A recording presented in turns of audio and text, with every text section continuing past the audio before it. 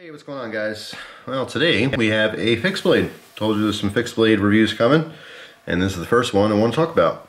This is a extreme ratio knife, and the model is the Colonel Moschin, and I hope I'm pronouncing that right. I'll show you the spelling of it. M-O-S-C-H-I-N, Moschin, I think. So I'm gonna go with that. Pretty interesting. The name Colonel Moschin is referring to the Italian Special Forces, their 9th Parachute Assault Regiment. All right, it's kind of their nickname. I think it's either Colonel Moschin or also known as Moschin Hill. But so this is actually a military issued knife to those troops, which is pretty interesting. So historically, it has a pretty cool interest in it as far as a collector's knife goes.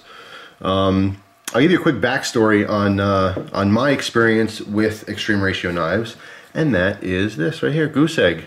I knew about this company ever since I first got into knives. Way back, I was, 9 years old, I got my first knife in Boy Scouts and stuff. I'd say by 11 years old, I started learning about, Benchmade and Microtech and, Spyderco and SOG and CRKT and, all that kind of stuff. And I started branching out and learning about, Kershaw. God, Kershaw, I think was one of my first companies I went nuts on and started buying all the Ken Onion stuff. And I was branching out and learning about all these new companies, and Extreme Ratio popped up many times over the years, and I just never got around to getting one. Number one, the prices were very high.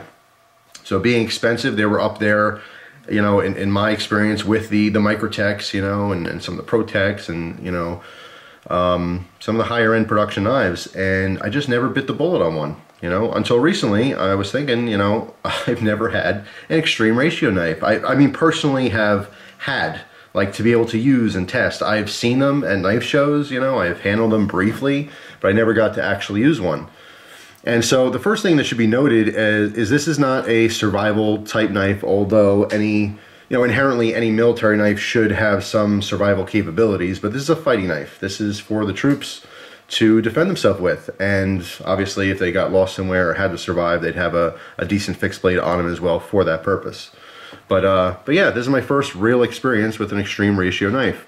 I know there's a lot of mixed opinions, as far as their designs go, but they're very distinctive. You cannot miss it. They all have kind of a theme going, and it's mostly with this, kind of recess for your fingers. You can see in this particular case, you get two nice fingers in here. All right, it's a design thing that it kind of extends on pretty much all their knives. It makes them very distinctive looking. Okay, so you can definitely tell an extreme ratio knife apart from any other knife brand ever, which is unique. It's pretty cool. So yeah, so this one again is the Colonel Moschin, and give you some quick specs on here. 9.3 ounces, and we have a blade of Bowler N690. Which, if you're not familiar with, I've talked about it before. It's more on like the realm of VG10, 154 cm, that kind of, level of performance. It came razor sharp. Of course, this one does have a little run of serrations. They have a specific serration pattern here.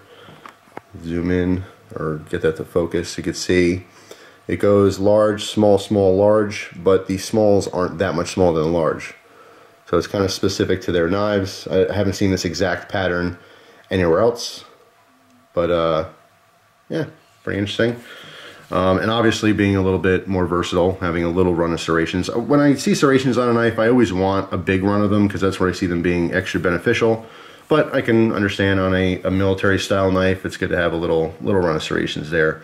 If your blade does end up getting dull, the advantage of a serration pattern is those little nooks and crannies. They do stay sharper longer because they're not coming in contact with whatever medium you're cutting. I.e., that's why serrations in the kitchen are usually, or the serrated knives in your kitchen sets usually stay sharper longer because they're not coming in contact with everything, especially your cutting board. But anyway, interesting blade style on this. It's kind of a modified Tanto, but as you can see here, it drops down or slopes down to our point. Okay, and then we have a nice straight edge here with a very smooth transition into our straight portion of our tip. Okay, so it's more of a Japanese style Tanto than it is an American style Tanto. where the American, you know, obviously we have a very abrupt corner or a secondary point, whereas this is not. It's kind of rounded out. So just very interesting. Came pointy, not super pointy though. You could see that. That's just the kind of stock tip. I didn't do a whole lot of work on the front end on this. As far as you know, different cutting chores, I use this a little bit outside with woodworking, but again, it's not a dedicated, you know, survival type knife. It's really a fighting knife. But yeah, I mean, it came damn sharp and stayed pretty damn sharp. The Bowler N690, you know, it's pretty good stuff. I've never had any problems with it in the past. I have had it on, you know, dedicated woods knives before as well, and they perform pretty damn good. But our blade is 6.3 inches long. It's 0.25 inches thick. You can see there is a swedge here. So there's your 1/4 inch thickness right there. But there is a full swedge. It is not sharpened. It's not factory sharpened. I'm not sure if some of the Special Forces guys sharpen that up or not. If this was my, you know, dedicated fighting knife, I would certainly have this double-edged, you know. But I guess that's a personal preference thing. 11.4 inches overall, and it is full tang. There's kind of a rubber overmold on this knife, but you can see this popping out here in the bottom for your lanyard hole, which is very oversized. And this has an extension piece here as well. And again, being a defensive or fighting knife, you can use this pommel for, you know, slamming into things. You can put some hurting on someone with that if you needed to. It does have a double guard here and some huge jimping right there. As far as ergonomics, I mean, it is very comfortable. It is a very hard rubber, okay, but it has just enough give where you can really squeeze and bear down on this thing, and it is really comfortable. And you can see the cutout here, the recess. It does drop down, which is nice, so your fingers kind of lock in. You know what I mean? The bottom of my middle finger does not want to slide out. So if I hold it like this, I'm almost putting pressure downward on here, and then obviously pressure my thumb up, and it adds for a really, really nice grip. But it is very comfortable. Reverse grip, same thing, just your bottom 2 fingers lock into that position there. Pretty interesting. Like I said, very, very unique to Extreme Ratio having this big rectangular cutout. You can see that on pretty much all their models. Alright guys, so I put the knife back in the sheath here. I want to talk about this sheath system. I think it's pretty versatile. I really like this sheath a lot. First off, you know, belt carry, very simple. Alright, there's a button snap on this long strap here. Alright, so you can undo the button snap, and you don't have to, you know, undo your belt. You can fish this right to the back and then through whatever these straps you want. And then just, you know, snaps on the bottom here. As far as these 2 pieces right here, it comes with a separate strap for your leg if you want to fish these through and have this wrap around your upper thigh, like kind of Rambo style. This way it's firmly mounted against the leg. It's not going to wobble around. If you just do the top part and you're very active, it could swing around a little bit. Not a huge deal, but you do have the option to mount that down nice and tight. With these 4 different you know, cross straps, you can mount this onto your bag any way you want, which is nice as well. But there's 3 different points of contact basically that are retaining this knife inside of its sheath, and 2 of them are removable, which is fantastic. So first off, we have this big old flap on top which covers the knife. All right, so that snaps in on the front. But if you didn't want that, it is removable. Basically just unsnap this and the thing just slides right off. All right, so if you didn't like that part of the sheath, that is totally removable. Then, you know, that retains the knife inside. Then you have this big, thick nylon strap, which has a double button snap. Okay, this is also just Velcro, so this thing just, you know, unvelcros and slides out if you didn't want that either. And then there's actually, even though it's like a stiff nylon sheath, there's a plastic molded insert. Okay, so this does retain the knife. As I push down here, you see it actually snaps in. Okay, so even without this strap across and the top strap, it's not going to come out. Now the reason I wanted to focus on this a little bit here, because it's pretty cool that obviously you snap this shut, it's, you know, snapped inside the interior part of the sheath, and then you have the flap over top, completely sealed, and there's no way it's going to fall out. But if you were a soldier, or if you're doing a woods walk or something and you wanted to have this for a defensive option, you know, seconds matter, and obviously, you know, if something's attacking you, whether it's a person or an animal, you don't want to have to come down and unsnap this, and then unsnap this, and then try to get it out. But that's what's cool about this, is you can remove this and this, so basically you just have a standard, you know, kind of drop down sheath. All right, which I think is pretty damn cool.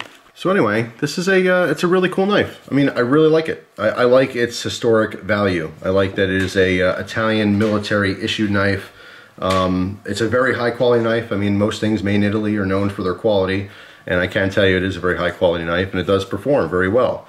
But it is expensive. It's up there. I would say this is going to appeal a little bit more to the collectors than the users for two reasons. Number one, it's just, like I said, more expensive. Not everyone's going out and paying $300-400 for a fixed blade, especially one that's designed for, you know, to be a fighter. More people, I think, are generally going to spend a little extra money on like a woods knife because maybe they have a more of a need for that. Not everyone has a need for a fighting style knife. As far as like woodwork, I mean, it'll get it done in a survival situation. It's okay. It's not going to excel. It's not going to be chopping trees down or, you know, making millions of feather sticks or anything like that. It's not designed for that. But, you know, in a pinch, it's a good, strong quality fixed blade. And any good fixed blade could get some stuff done as far as survival stuff is concerned. But yeah, I mean, as far as price, online, I saw these around $400. There's not a lot of retailers that sell it. I did find it on Amazon. I found them on eBay as well. But as far as knife dealers, I haven't seen this exact model at a lot of different knife outlets. So if you have a favorite knife dealer, it's worth checking out first. But I did get a link for their website. If you buy it directly on their website, it's actually a little bit cheaper. It's $372.95. That's what the conversion is. It's in euro, which I don't know euro, but I did use Google real quick to do a conversion. And in US, it's $372.95. If you buy it directly through the link, they also do a free laser engraving as well as you get a free diamond sharpener, which is cool. Just a couple little bonuses. So if you wanted something laser engraved on it, especially, I mean, if you're going to keep it as a collectible or if it's something, you know, you plan to have for a very long time, maybe you want to put your name on that or something. It's pretty cool too. If you're a US soldier and you like the design, you want to carry it, obviously getting your name on it would be good so your gear doesn't get lost or stolen or, you know, mixed up with someone else's. But yeah, pretty damn good. But yeah, it's a little cheaper actually getting it directly from them. I don't know what shipping is, and I don't know shipping policy. Like I said, obviously they're located in Italy, so I don't know if there's certain restrictions for certain countries or whatever. But it happens to be one of those cases where it's cheaper to get it directly from them. So that's what I would suggest first. But if you didn't get it directly from them, more in like the $400 range. They do make a slightly smaller version of this knife, and I saw it online for about $260, $270-ish. So if you like the design, you want to kind of check it out, but you know, you want to save a little bit of money there, maybe you want to try the smaller one. You know, it's definitely an option. But yeah, pretty damn cool. The only marking on this knife is right here, and you can see it's for the 9th, again, 9th Parachute Assault Regiment for the Italian Special Forces. So, pretty damn cool. I like it though. And you can see it's on both sides. I have to say, I definitely dig it. It's not a knife I'm using. Obviously, I'm not out there. I'm not a combat soldier. You know, I'm going to need a fighting knife. But as far as collectability, I think it's very cool, and I'm glad finally got a hold of an Extreme Ratio. I'm actually really interested in their folders, and they have a very interesting neck knife I'd like to try out. You guys know I'm such a big neck knife buff, so we'll see about the future there. But if you guys have other Extreme Ratio fixed blades, and specifically the folders, please let me know your opinions down below, your experiences with them. You know, it's kind of 50-50. Some people love these, some people just pass them up for other knives, but I think it's pretty damn cool. So there you go. Hopefully you guys enjoyed the video. Again, please post your comments down below, your experience with the company and other models. I'd love to hear it. And that's pretty much it. So thanks for watching. Hope you guys have an awesome day, and I'll see you soon with some more knife vids. Take care, guys.